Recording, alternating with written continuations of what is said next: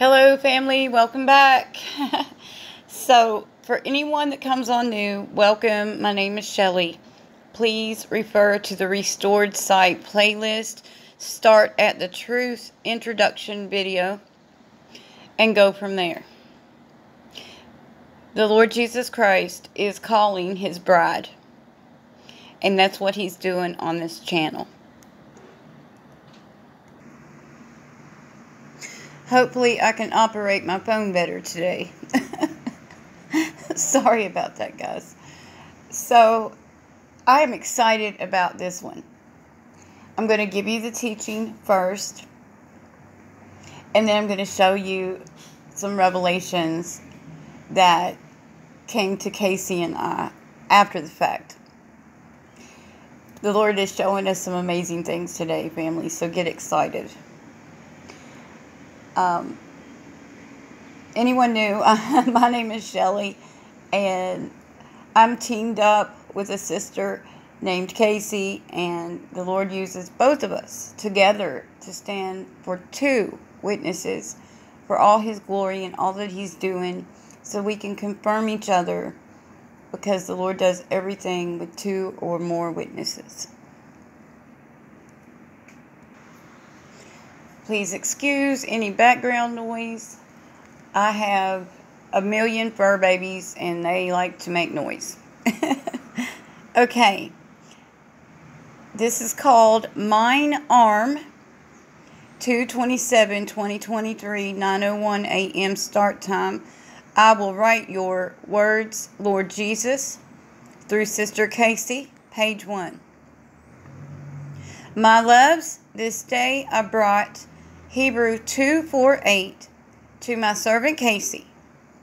At the time she understood not. On her travels this morning, she obediently captured the sky before her and asked, "What have you shown me, Lord?" A 8:22 a.m., which I led her to Judges 5:2-8. Here are the pictures of the sky, okay? You can see a beam of light reaching down through the clouds. And this is where the 248 took her. To the arm, okay? Arm.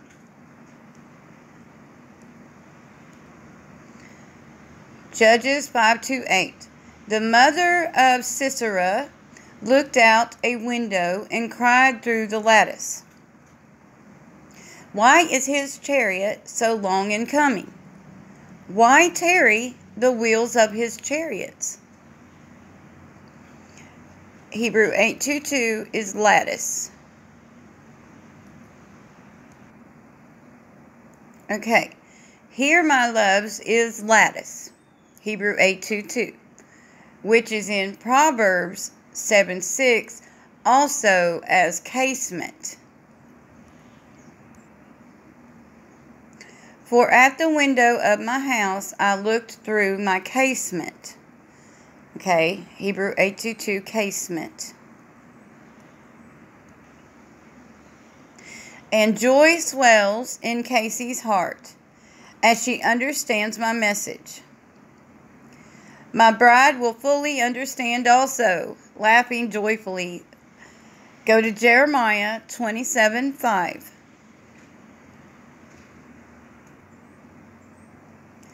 I have made the earth, the man and the beast that are upon the ground, by my great power and by my outstretched arm, and have given it unto whom it seemed meet unto me.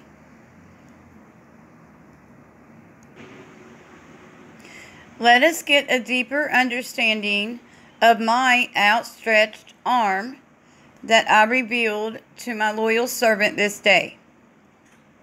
I and Father are one, are we not? Looking closer at Hebrew 51:86, my bride will recognize the paradox of mercy and judgment.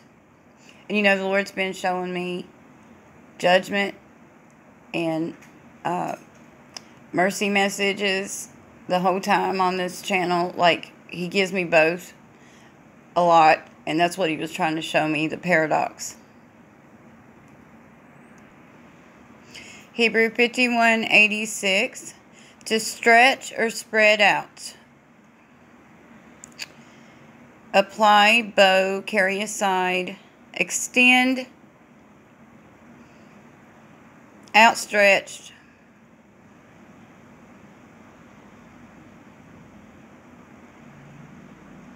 yep, there's good connotations and judgment connotations in this. Mercy and judgment. So we're going to go to Malachi 3:5. And I will come near to you to judgment, and I will be a swift witness against the sorcerers, and against the adulterers, and against false swearers, and against those that oppress the hireling in his wages, the widow and the fatherless, and that turn aside the stranger from his right, and fear not me, saith the Lord of hosts.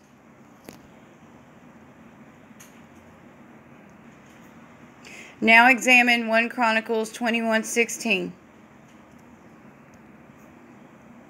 And David lifted up his eyes, and saw the angel of the Lord stand between the earth and the heaven, having a drawn sword in his hand, stretched out over Jerusalem. Then David and the elders of Israel, who were clothed in sackcloth, fell upon their faces. I stretch mine hand, I stretch mine arm, I wield it in mercy, I wield it in judgment. I am. Go to Ezra 7:2-8. And hath extended mercy unto me before the king and his counselors, and before all the king's mighty princes. And I was strengthened as the hand of the Lord my God was upon me. And I gathered together out of Israel chief men to go up with me. I strengthen whom I desire. All of mine shall learn this of me very soon. My bride, as you are already in me, thine arm is outstretched to strengthen you always. Those of my body whom are in Father's hand are at his mercy now. Guys, that stopped on 8 and 11 for God's fingerprint. Mine arm, part 2, page 2. Before I lay out further scriptures, I tell you that the outstretched hand or arm is thick throughout Father's word. Take time to seek it out for yourselves. My bride understood the order of things. Yes, we do, Lord. My bride stretched out her hand to me, and then to Father. It is statutory. Now go to Ezra 7, and the page just jumped big time. That's confirmation from the Lord himself, family. Now go to Ezra 7:2-8.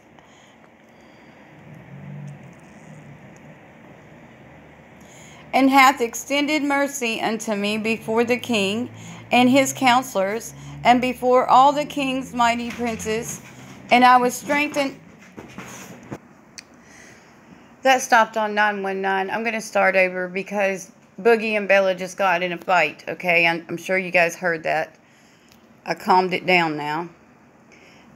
And hath extended mercy unto me before the king and his counselors, and before all the king's mighty princes, and I was strengthened, as the hand of the Lord my God was upon me, and I gathered together out of Israel chief men to go up with me. Ezra 7:2-8, again with the understanding that Father seeks the stretched hand of his children. He will not place his hand upon thee without first seeing humility. Go over to Isaiah 5:25. Therefore is the anger of the Lord kindled against his people, and he hath stretched forth his hand against them, and hath smitten them. And the hills did tremble, and their carcasses were torn in the midst of the streets. For all his anger is not turned away, but his hand is stretched out still.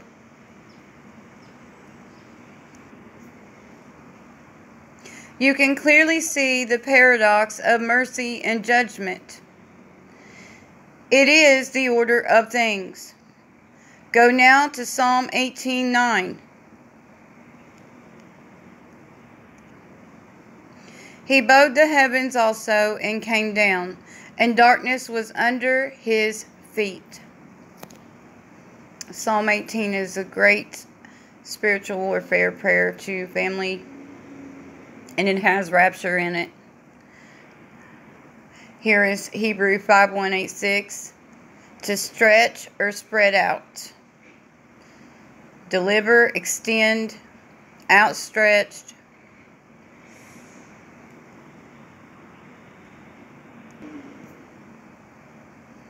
We are still studying Hebrew 5:1-8-6.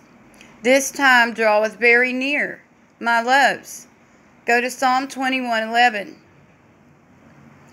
This time is now, my loves. For they intended evil against thee. They imagined a mischievous device, which they are not able to perform. Go to Psalms 31:2. Bow down thine ear to me. Deliver me speedily. Be thou my strong rock, for an house of defense to save me. David inclined his ear to Father, and Scripture bears witness to the fact that David learned the Father's ways. David humbled himself first, even as a young child herding sheep. David understood to stretch forth toward the Father. Father cherishes a seeker who is humble above all else. Truth. I am truth. With humility comes obedience to Father's ordinances. David knew this strong rock, glorious, is it not? Before I was, I am. Amen. Page 3. Mine arm. My loves, go to Mark 3:5. And when he had looked round about on them with anger, being grieved for the hardness of their hearts, he saith unto the man, Stretch forth thine hand. And he stretched it out, and his hand was restored whole as the other. See the deeper meaning in that? I hear the supplications of my bride. Father has received each and every prayer. Mine arm is outstretched once again to the half-blind in the flock. I address those who are not yet set upright. The little owls. I call you. I beckon you with dreams and visions, and send your brethren to help you recognize this vital call. Should your heart desire to be the bride, then I direct you to this scripture. Look closely. I am grieved for the hardness of your hearts. My bride is grieved. My bride is woeful over the sisters and brothers who are clearly called, and yet resist. Those called who resisted are in Father's hand now. Father has called to me and opened his heart to additional ones. So glorious. I am placing a door before these additional half-blind sheep. Go to Acts 26:1.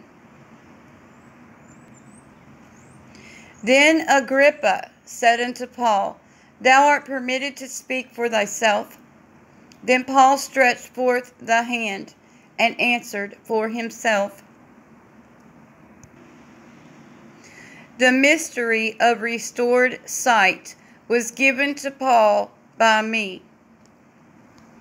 Once Paul was set upright, he understood the paradox of mine outstretched arm. The clock is still moving forward. I pray with my bride for the humility to be crowded out upon the additional ones, now being called. Now being called. I will bring further truth very quickly, my loves. Pray without ceasing.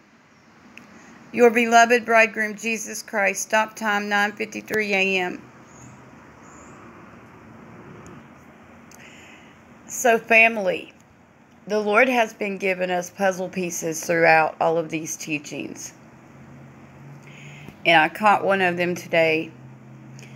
And Casey and I talked about it. And we've got another clue too. And it's awesome. And I can't wait to share this. So in the bidden word, the Lord said, My bride answers when bidden. We have entered this hour. None bidden who declined shall taste. It is so. So family, the parable, Luke 14:16. And a certain man made a great supper and bade many. Okay? He's showing us where we are on the timeline. So remember, everyone made excuses the first time. All right? And people have declined to come. And so the Lord Jesus gave them over to Father. They're in Father's hands now.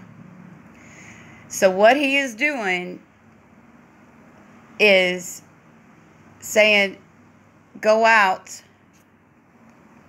into the highways and hedges and compel them to come in, that my house may be filled. See,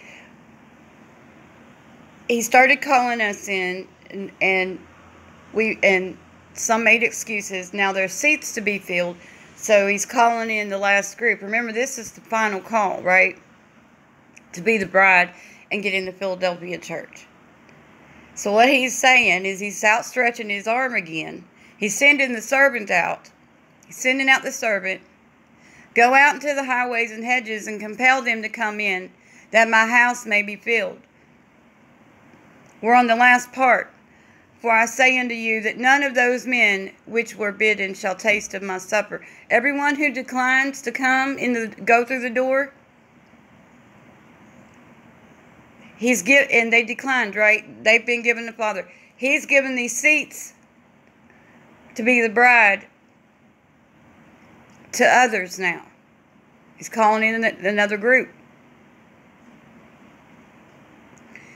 We're at the last part of the timeline, right before he takes the bride home. Do you see, family? He just showed us. Let's pray this group comes through the door and makes it in, okay? So now I'm going to go into the next part, and you can study it out and go back to the bidden word and see what clues you can capture throughout all the teachings. He's given us puzzle pieces, family. He's showing us the timeline, and we're at the end. We're here. This is the last group to be called in.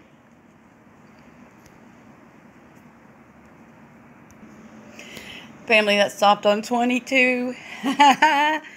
Okay, so the Lord put this truck in front of Casey again today, and she sent me the screenshot of it. Same truck. Okay. She had been given this truck for confirmation in the by faith word. Okay? The Lord's teaching by faith. This truck. This is the new picture. He put it in front of her again. The Ram, the white Dodge Ram.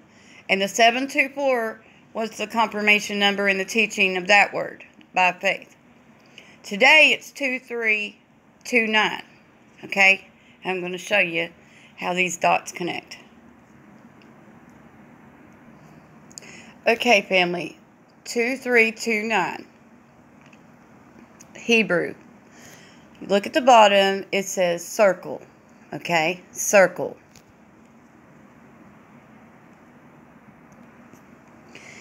So family, in the order of things, part 2. Y'all, if you come on new, you really should learn the order of things, part 1 and 2, and then go into the bid. And if you come on new, go back to the beginning. The videos are listed from newest to oldest. It's a lot, but it's worth it because it's the Lord Jesus Christ teaching right now in these end times. It's a miracle, and it's beautiful, and it's merciful to call in His bride. It was His plan from the beginning. Okay? So, order of things, part 2, a revolution, a come about, compass about. My bride, you understand, coming full circle. Father uses coming about in all things, terrestrial and celestial, as well as spiritual. Okay? This is all important.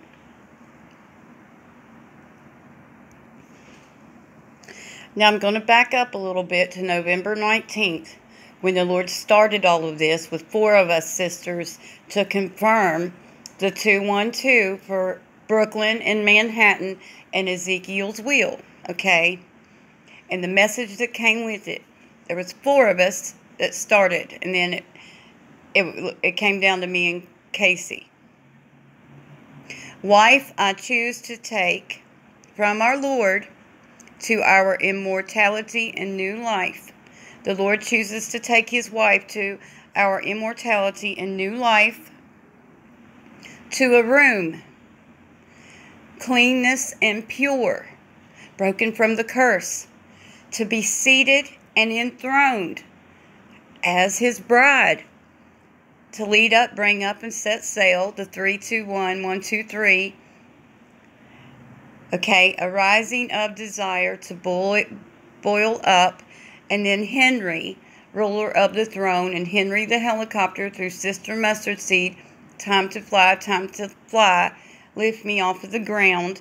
And it also confirmed the kickoff event for Manhattan. There was all kinds of applications in this word.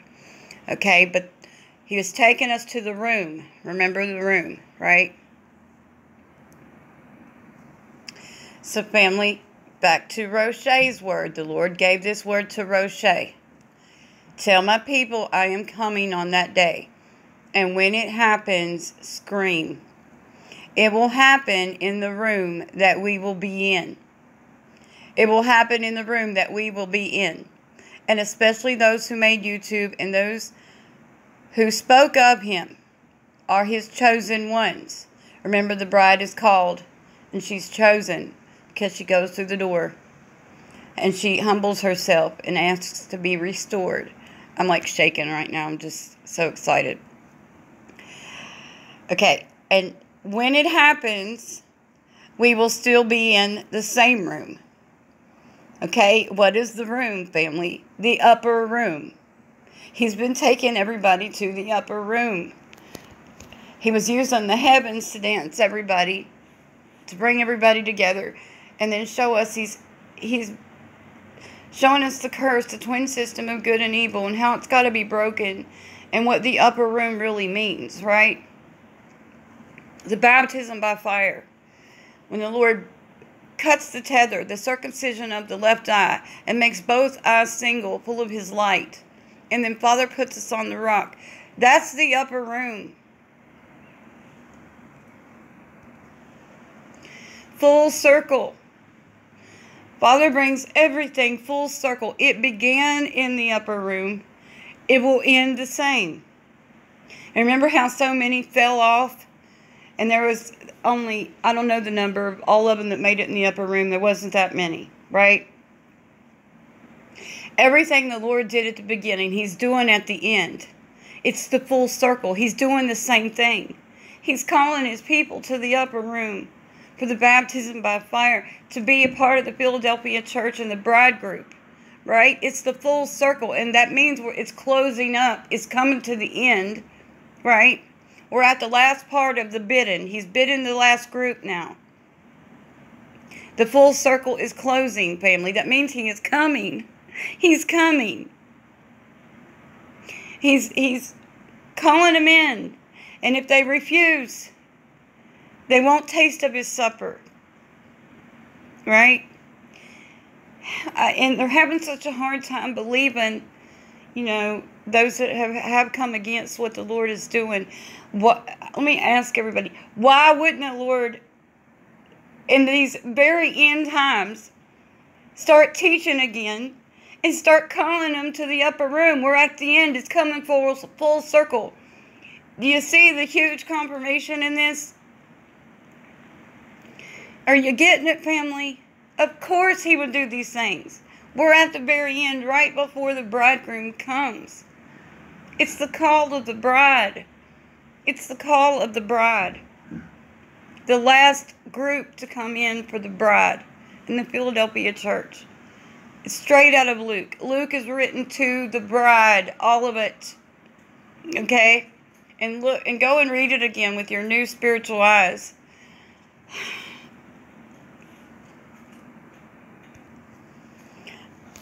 I'm hearing sirens.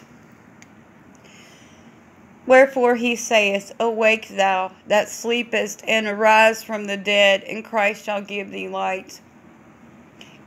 The baptism by fire, breaking the curse. They're asleep, family, because they're double-minded in a house divided, the little speckled owls. You see, that's what being asleep means, and they're not getting it. We have to keep praying